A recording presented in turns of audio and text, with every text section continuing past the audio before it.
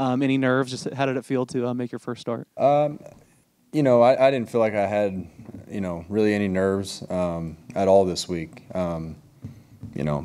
Perspective has changed a lot over the years, and it's not worth stressing over and getting, all uptight.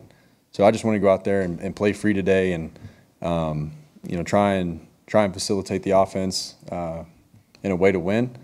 We just fell short a little bit. Jarrett, I know you were a top recruit coming out of high school, and obviously played a lot in college, but you had to wait a while to get your first start in the NFL. Was it a process to sort of maintain your confidence throughout these years where you didn't get that opportunity on game day? Yeah, for sure. I think, the thing about the NFL is everybody's a good player, and everybody was probably the best player on their high school team growing up, and probably one of the best players on their college team, through college. So, my thing has always just been to work hard. I don't know anything else. I don't know how to do anything other than, the hard way. So I've just tried to continue to stay grounded in who I am as a person and as a player, and just be ready whenever my number was called. So whether that's rookie year, second year, third year, or now fourth year. So yeah. Jarrett, your feet were able today to extend plays, both running the ball and just getting out of the pocket. I'm just curious, for you, at what point did it feel comfortable? At what point did you feel like, okay, I'm over the jitters, I'm ready to go? Yeah, I honestly think during the middle of that first drive, once we just kind of started moving the ball consistently, is kind of whenever I felt comfortable and just felt like I was ready to go. So it was probably somewhere around then. And following up to that, your teammates really rallied for you. What did it mean? I watched them several times. They're hugging you. They're encouraging you. What did it mean to have those guys rally and fight for you? Yeah, it's everything. Playing on a team. Football is the ultimate team sport, and that's why we play, is to play for the guys in the locker room. Each and every week, and that, like I said, that's just the joy of getting to play this game. You get to meet a lot of amazing people, coaches, players, support staff. There's just so many awesome people you get to, go to work with every day, and you grow close to. And I spend more time with these guys than I do my own family. So you just get close, and you just want to, you want to do everything you can to make those people happy. So yeah, it's tough the way that today went, but. I thought we fought extremely hard until the end, obviously. We saw you connect with Devontae on a couple huge plays. Had you guys kind of developed a rapport that we kind of hadn't seen behind the scenes, or is it just a case of having a receiver, his ability, trusting him to make a play? What did you see on some of those? Yeah, obviously I haven't gotten the chance to throw to Devontae all that much throughout the year, but we worked hard this week in practice to try and get some timing, between the two of us. And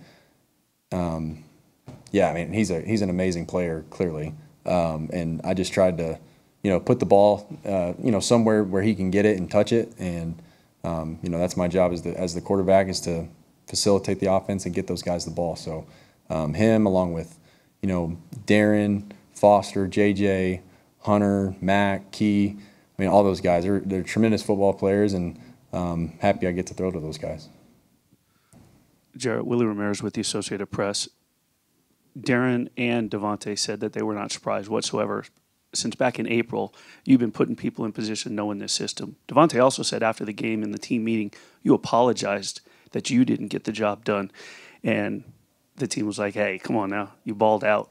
Did you take this one personally, are you sort of shouldering the burden of the loss yourself? Did you feel like that immediately afterwards? The ball's in my hands every play. I'm the only one that gets to touch it every play, and unfortunately there was, 2 interceptions in the game, and probably some things that I definitely could have done better, to win. So, obviously we're going to look at the film, tomorrow morning and see, what I could have done better. Definitely feel like I left some football out there on the field today. But we're just going to keep grinding, and we got one more shot at this thing next week against the Chiefs, and obviously they're another good football team. So we're going to learn from this one and get to work this week and and see if we can, end the year the right way and how we should. So. Jarrett, you seem like a pretty measured guy, but after some of the big plays out there today, you were pretty emotive and fired up. Is there like a switch for you that flips kind of when the kickoff happens and you get out there to where you get a little bit more energized on the field? Yeah, I mean, I just try to play with emotion. Never get too high or too low.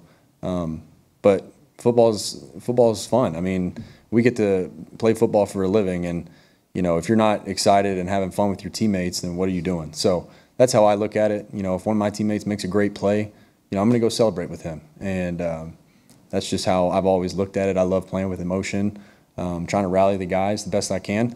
So that's what I'm going to keep doing.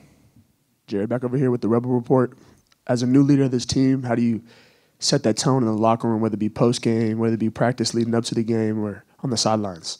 Yeah, I just be myself. I don't try to be anybody that I'm not. I've grown up a certain way, and like I said earlier, I'm just grounded in the kind of player and person that I am. So I just try to be myself and be genuine with the guys. Like I said earlier, playing with a group of guys like this is it's all you can ask for. That's the beauty of playing this sport. So just try to be myself. All right, one more, Willie. Willie Ramirez again with the Associated Press. Jarrett, and I apologize if you answered this in some form, but as far as those first game jitters, that first drive, first minute, did it take maybe getting bumped, getting hit? Was it the first throw, first handoff? At what point did you feel not only that your jitters were out, but they were on the same page with you, with the system that you've sort of known for a while? Yeah, I think for me, it wasn't really a certain point or a certain thing that had happened. I just, once we kind of got going through that first series and we were moving the ball, pretty well, just felt comfortable. So, and those guys obviously did a tremendous job today of battling, and we were there for each other. And it was, like I said, it was tough to end that way. But we got, like I said, we got another week here that we're all on the same page on how we need to finish the year. Thanks, everyone. Thank you, guys.